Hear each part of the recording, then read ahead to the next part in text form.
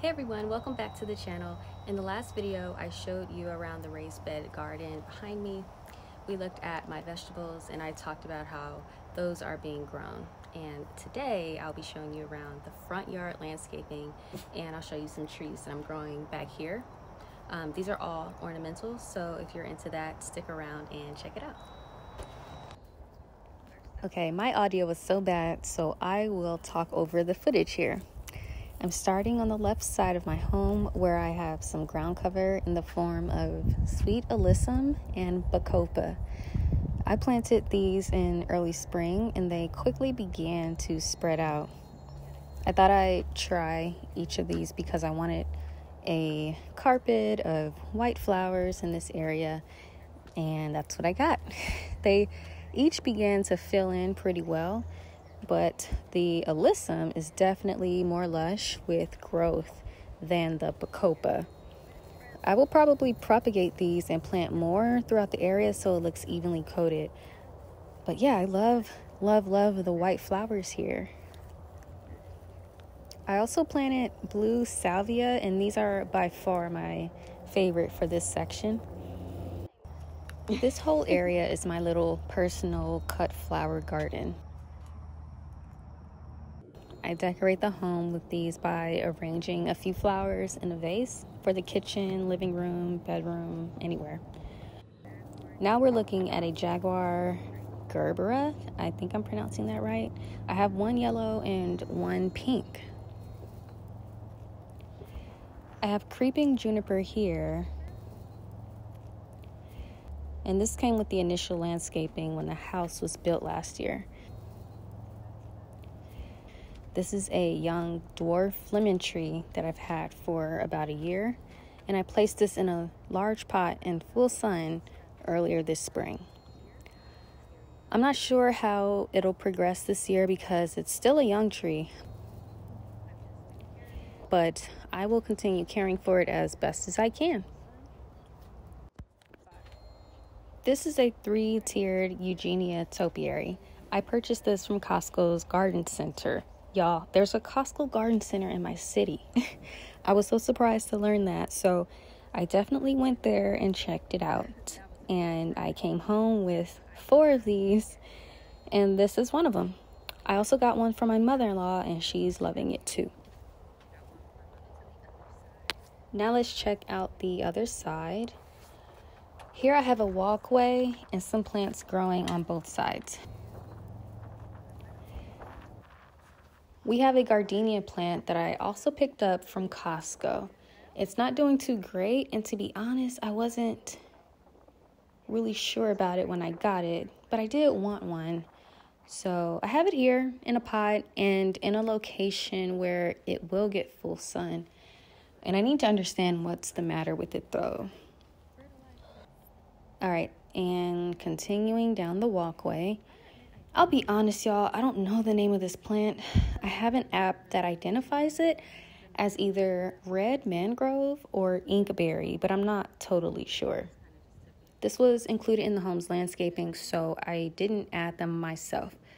I kind of take them for granted, them being here, but I do enjoy them because they're evergreen, they are frost and heat tolerant, so I really don't have to think about them at all, and that's one less worry.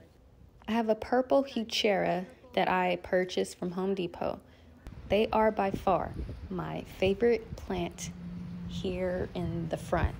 And when I saw these, I bought all of them that were there. There were only 4 remaining, and all 4 are right here. Continuing along, I have a cauliflower plant, but I already harvested the head, so I need to take this plant out and replace it with something else. I really love the blue tone of the leaves, and I thought it would look good in this area among all the other colors, like the purple, the lime green shrubs here, and also against this grass. Here's another cauliflower plant that should be ready to harvest in a couple of weeks. Next, we're looking at my longest growing plant, and that is this hollyhock. I sowed these seeds around this time last year. It slowly grew in my raised bed and got pretty large. Then it died back during the winter. After that, it snapped back into shape early this year, and I moved it into this pot so it could continue to grow. It began blooming a month ago, and it's been such a joy to watch this plant that I've been nurturing and caring for finally give me a show. I didn't even know what color the flowers were going to be. So when I first saw that little peak of pink, I was so excited to see it in full bloom. And here it is. Now let's look at the right side of the walkway. I have more bacopa and sweet alyssum to match the other side. And I'm really loving these white flowers and how spread out they are. One thing that I will change about this area is edging this area between the grass and where this landscaping starts. It's not as neat as I would like it to be, so I'll work with my husband and he and I will make sure that it looks a little nicer. This pot has poinsettia that I kept after the holidays, and that is surrounded by this lime-colored coleus. Here we have a crepe myrtle. This was also included with the home's landscaping, and it's beginning to bloom, as you can see here. I have a couple of more of the 3-tiered Eugenia topiaries on each side of the door. Again, I got these from Costco. Let's take a look at them.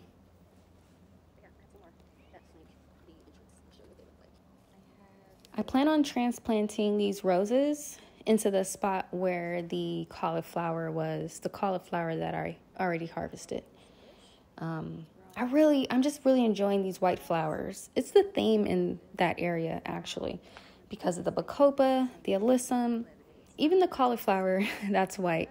The gardenias, white flowers, the crepe myrtle is giving me white flowers. So that is sort of the theme around here. It's kind of that cottagey feel with, a bunch of white flowers and, stuff like that. Lastly, I want to take you to the back and show you the trees. I have about 4 Blue Point junipers that are staged for planting into the ground. All we need to do is check the irrigation to ensure that it's safe to dig there, and then they'll go in. These will grow to be about 12 feet tall and 8 feet wide max, but we don't plan on letting them grow even half that size. When I saw these, I knew right away that I wanted them in the yard. The blue needles are a nice contrast to all this greenery back here. It'll also become a great privacy screen as it grows. Cookie wanted to join the tour, so everyone say hi to Cookie. But anyway, that's all for me. Thanks for watching part 2.